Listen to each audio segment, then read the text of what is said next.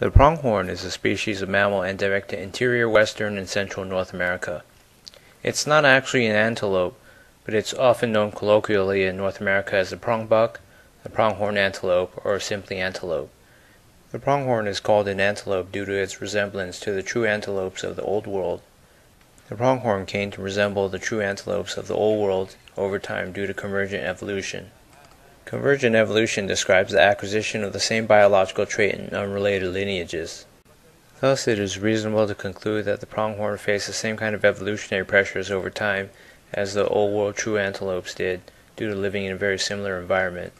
During the Pleistocene epoch, there were 12 species of pronghorn, and when man came, there were 5, but now there is just one, Antilocapra americana.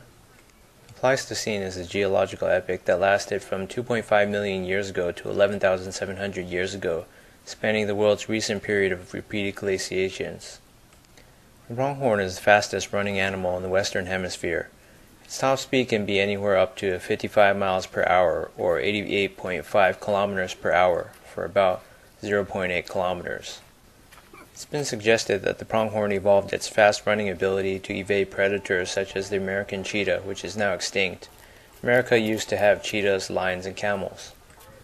As pronghorn no longer have any predators extant in North America that can chase it down at such speeds, I can imagine that, over time, their average running speeds will decline over time to match their nearest predators, which are mountain lions, coyotes, and wolves. The pronghorn is evolutionarily adapted to fast running as it has a very large heart and lungs and hollow hair. It runs with its mouth open to maximize the amount of oxygen it intakes. Without predators that can run as fast as it, the antelope has no pressure to keep these adaptations. For example, if a coyote can run at 43 miles per hour tops for a very short distance, and pronghorn can run at 55 miles per hour for, say, 800 meters, then they obviously don't need to run that fast. For example, if pronghorn A can run at 55 miles per hour and is the fastest representative of its species, and pronghorn B can only run at 50 miles per hour but has a more efficient digestive system, they can both outrun a coyote that runs at 43 miles per hour. The difference is that pronghorn B will have a survival advantage that truly matters during lean times over pronghorn A. This evolutionary process will repeat itself with many other traits in the pronghorn species until one day a predator in its environment can run as fast as it can.